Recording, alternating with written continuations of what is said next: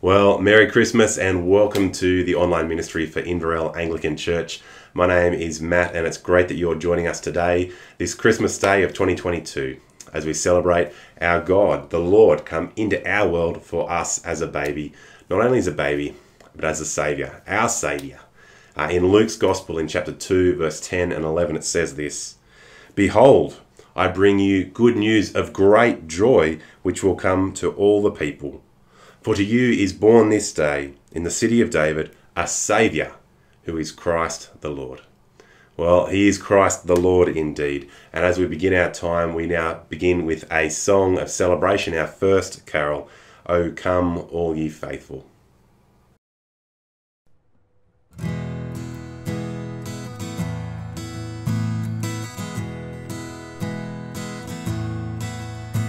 O come, all ye faithful, joyful and triumphant. O come ye to Bethlehem. Come and behold him, born the King of angels. O come, let us adore him. Oh, come, let us adore him. Oh, come, let us adore He in Christ the Lord.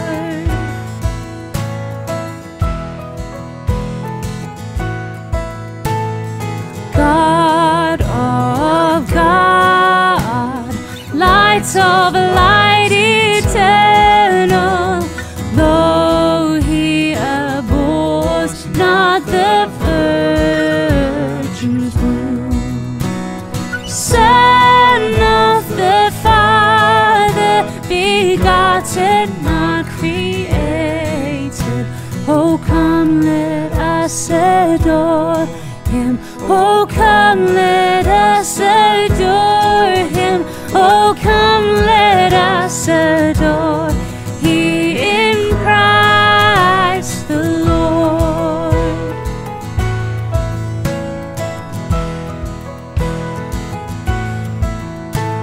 Sing choirs of angels, sing in exultation. Sing, O ye citizens of heaven above. Glory to God, glory in the highest. Oh, come, let us adore him. Oh, come, let us adore him. Oh, come, let us adore He in Christ the Lord.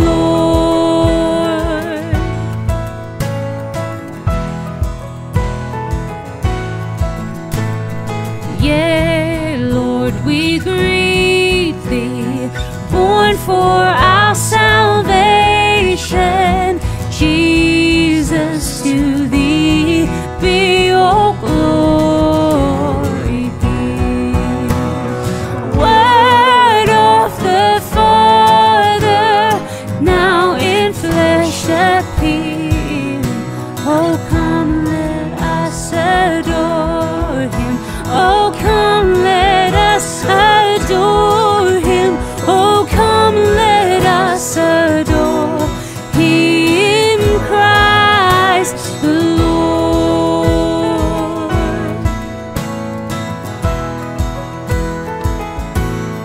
Christ the Lord.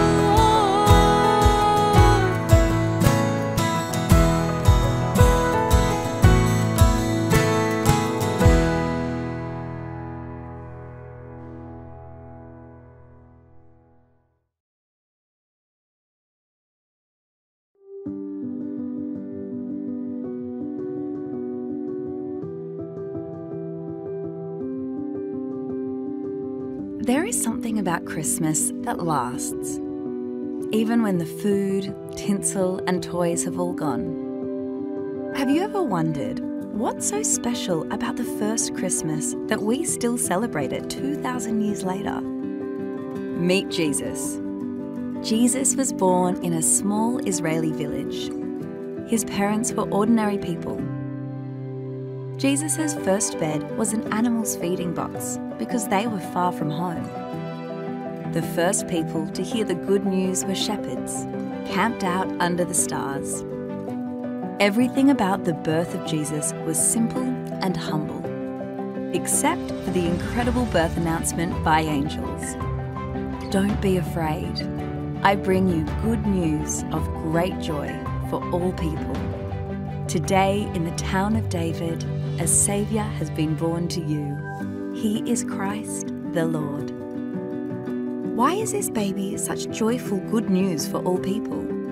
Jesus' birth is part of God's bigger story of hope and healing for our world. This extraordinary baby would change the world forever. He would become the Saviour that would rescue all of humanity. His life, death, and resurrection would pay the price for all of our mistakes and failures. Now, because of Jesus, we can be friends with God today and have hope for tomorrow. If you're looking for the joy that lasts this Christmas, meet Jesus. He is good news of great joy for all people.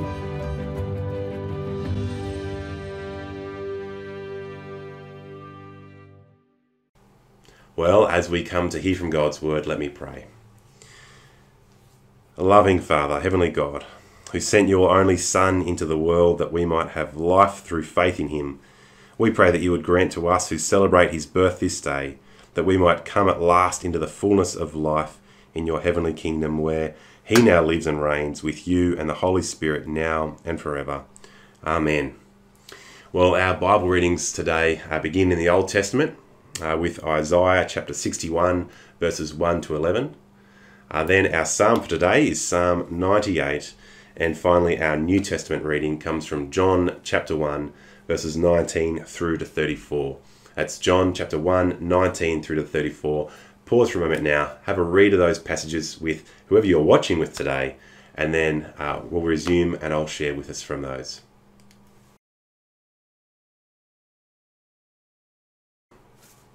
Well, as we think about God's word now, let me pray for us. Heavenly Father, we pray that this Christmas day, as we open up the words of your Bible, that you would reveal yourself more clearly to us, that we would see your love on display here, that we would give our lives to Jesus and leave here worshipping you. Amen. Well, Christmas is a stressful time. It can be, can't it? And there's so many parties to go to, there's so many presents to buy and to wrap, there's salad to make, there's family that we need to host and have in our homes. And I wonder for you, who feels the pressure most at Christmas time? For me, growing up, that was usually my mum, especially when it came to getting us kids out the door to go somewhere. And so that meant that something we often heard around Christmas time was, hurry up, we're going to be late. We're going to be late. And now, no one wants to be late. Perhaps you're sitting here watching, even on Christmas morning, saying, well, this better be quick because I'm going to be late to my family lunch. We don't want to miss the start of lunch. We don't want to miss the start of presents being opened, or the first glass of wine, or the first ball of backyard cricket. We don't want to be late to the party. But in our Bible passage this morning, we may feel exactly that way, like we're turning up late to the party. Right, we're in the first chapter of John's biographical account of Jesus' life, and John the writer has just given his introduction. And so we expect now to see the nativity scene play out on the page in front of us, but as we look at it, we don't see it. In an introduction to Jesus' life, we would expect to see the shepherds, the angels, the baby born in the manger, and all the rest of it. So where's the birth of Jesus? It feels like we've missed it. It's not here. We might feel like we've turned up late to the party, like we've just missed the beginning. Where's this good news of great joy that we're meant to be celebrating at Christmas? Well, it's coming. But John, the gospel writer here, he doesn't want us to simply have this picture of little baby Jesus in our minds, all meek and mild, and miss the real significance of who he is and why he came into the world. the writer John, he wants you to know exactly who Jesus is and why his coming at Christmas was so significant. And so I wonder then, do you know why it was so significant? How would you answer that question? Well, as the author gets into the story of Jesus, he introduces us not to Jesus yet, but to another man, to a guy named John, and it's a different John to the author. It's John the Baptist. And you can picture him in your mind. He's a kind of odd man. He's hairy. He wears camel leather. He eats bugs. And looking at him, right, he's the kind of guy that you hope your daughter or your granddaughter doesn't bring along to family Christmas lunch. He looks a bit odd. And what he was doing was odd as well, because as we read, we see that he was taking people out into the wilderness, into the river, dunking them in the water, and saying that he was preparing them to encounter God. And now, the religious people back in the city in Jerusalem heard about this, and they wanted to know what was going on, so they sent people to sort him out. They're not sure if they want him at their Christmas lunch either. And so they ask him in verse 21 and 22, they say, "Are you the Messiah? Are you Elijah? Are you the prophet of God that we have been waiting for?" And now at this point, we're going to pause, because hearing this, you may say, what in the world is going on? Who are they talking about here? You might say, this feels a bit foreign to Christmas. It feels like we're late to the party. Not just like we're late to the party, but that we've landed in a completely different story. And that's exactly what's going on. In fact, even if we were reading about the angels, the shepherds and baby Jesus, we would still be landing in the middle of another story. And in one way, I mean, this shouldn't be surprising. If you were to open up your Bible, where do we find Jesus? It's not until about 3/4 of the way through at least. And so that's the first point I want you to see here. This may feel unfamiliar, because Christmas lands in the middle of a much bigger story. It's God's story. The story of the God of the universe making a way for people to come back into him and find relationship. It's a story that started in the garden with the first man and woman deciding that they knew better than Creator God. It's a pattern that we are caught up in.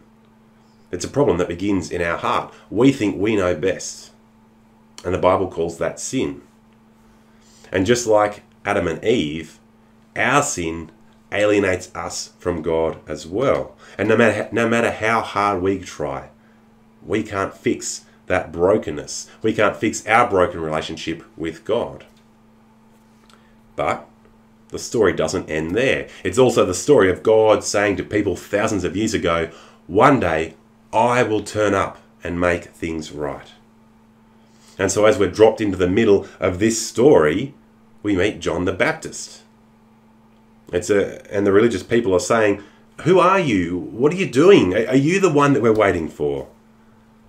And John replies in verse 23 by echoing the words of one of the most famous Old Testament prophets. He says, "I am the voice of one calling in the wilderness, make straight the way for the Lord." He's saying that God is going to come. Get the bulldozer out. Clear way for him, right? God is going to come and fix the brokenness in our world. He's going to come and fix our brokenness. And so get ready to receive him into your life. That's what John is saying. It's a big call to prepare yourselves to live for God. And I wonder, with that call, is that the way that you've come here today to watch this today? Have you prepared your life? Are you ready to receive God into your heart? Now, I lived in Sydney for a number of years, and there's some things you see in the city that you don't see in other places. And one of those things is professional sign spinners. And now you may have seen videos of them online elsewhere. Basically, they're guys who stand on the street corner with a big arrow, a big bit of cardboard, pointing to something. And they're spinning it. They do all sorts of fancy tricks and spins and flips, and it's really visually striking. However, their whole goal, like John the Baptist, is to point to something other than themselves. Their goal is to get you to look at them, to grab your attention, but then point you somewhere else. And that's what John the Baptist is doing here. He's saying, I'm not the messenger. I'm not the one that you're waiting for, but look, here he comes. And indeed, as we get to verse 29, here he is. He's the hero of Christmas that we're waiting for. Verse 29, the next day, John saw Jesus coming toward him and said, "Look, the Lamb of God who takes away the sin of the world." And now, you might think that's a rather odd description of Jesus. A Lamb of God who takes away sin.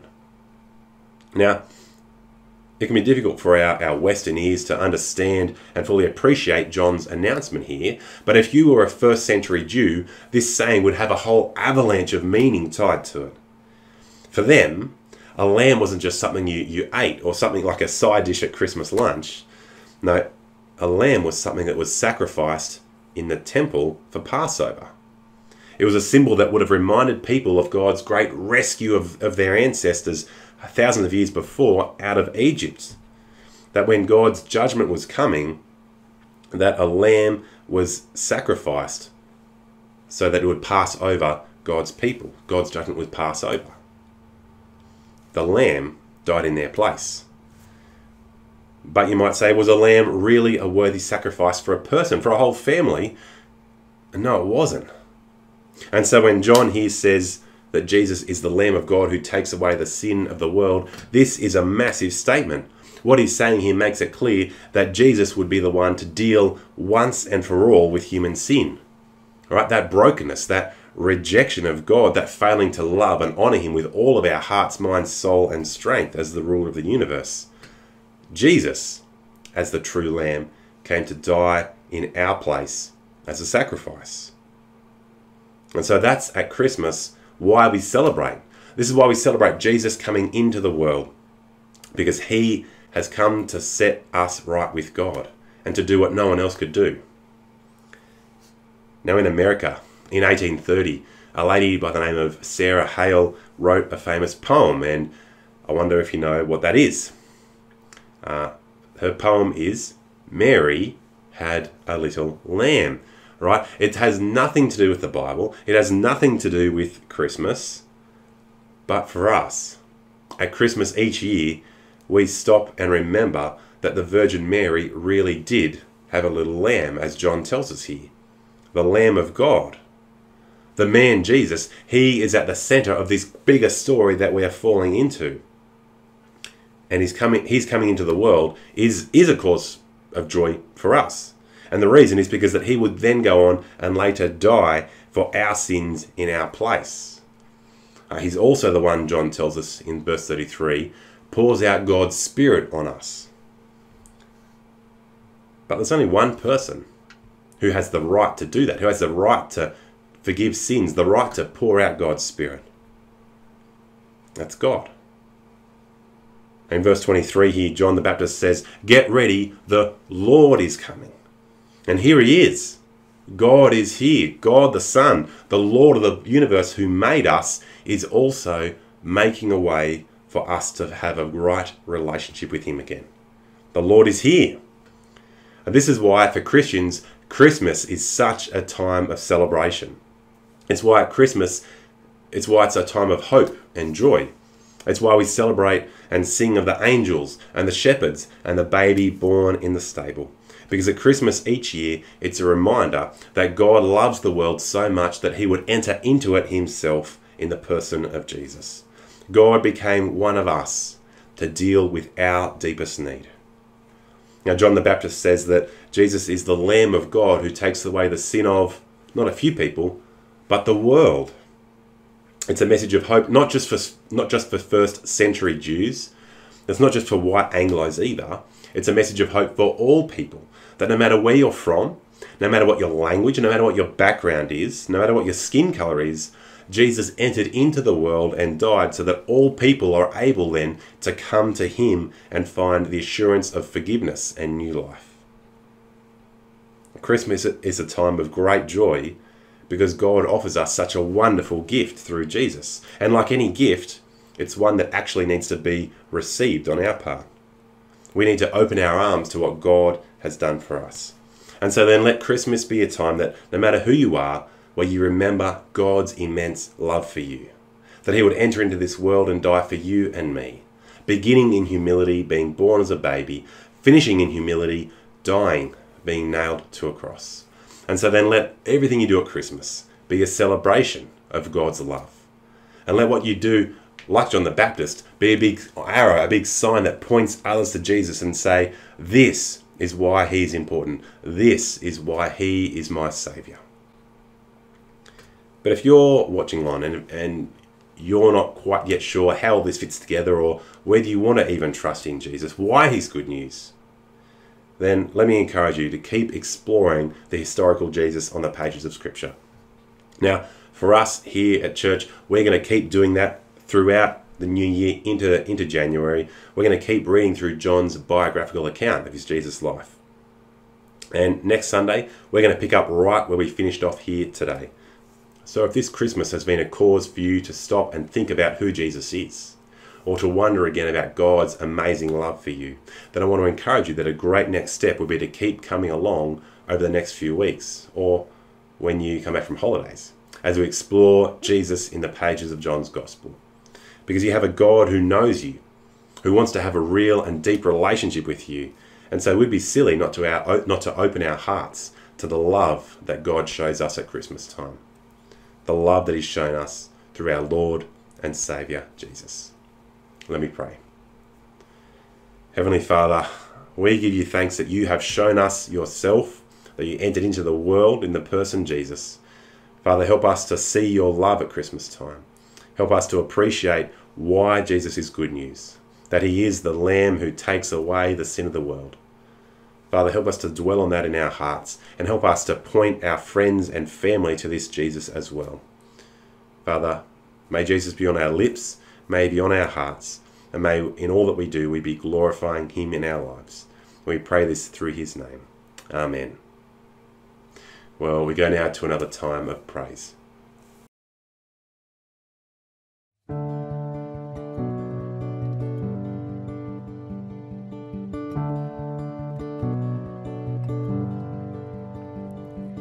Hark the herald angels sing, glory to the newborn King, peace on earth and mercy mild, God and sin.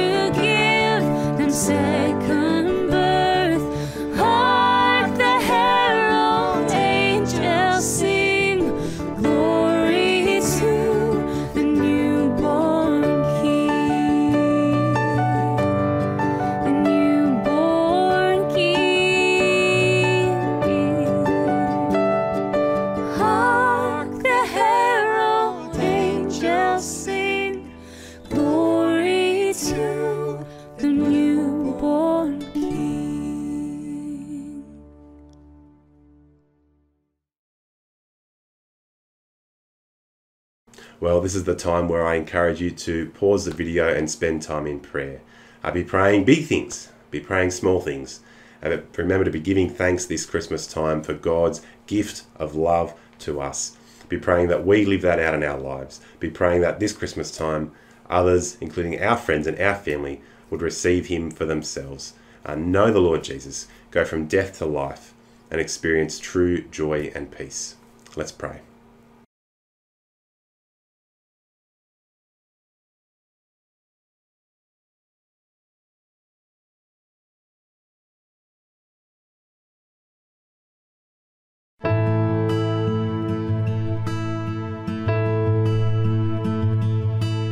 Joy to the world, the Lord is come.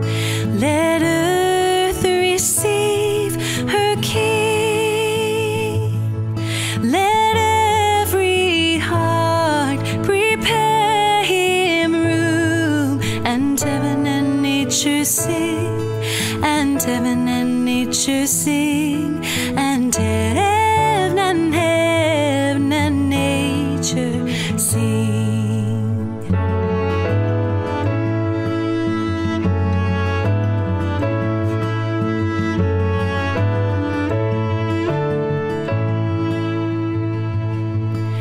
Joy to the earth, the Savior reigns. Let men their songs employ,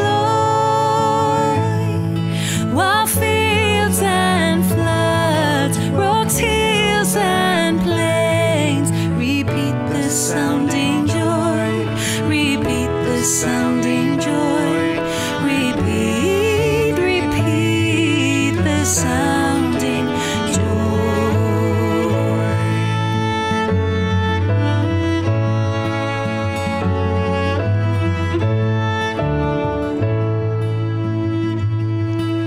No more let sin and sorrow grow, nor thorns infest the ground. He comes to make his blessings flow, far as the curse is found, far as the curse is found, far as the curse is found.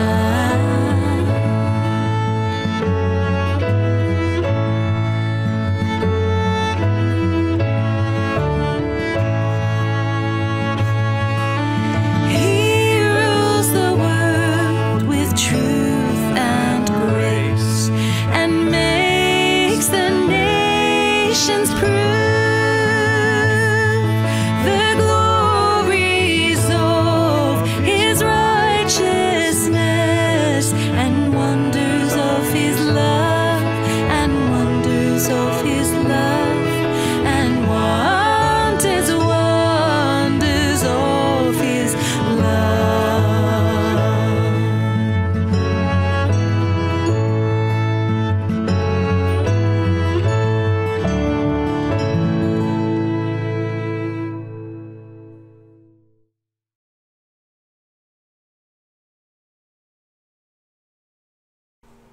Well, as we conclude today, this is where I say to you, may Christ, the Son of God, gladden your hearts by his coming into the world to dwell among us and bring you peace.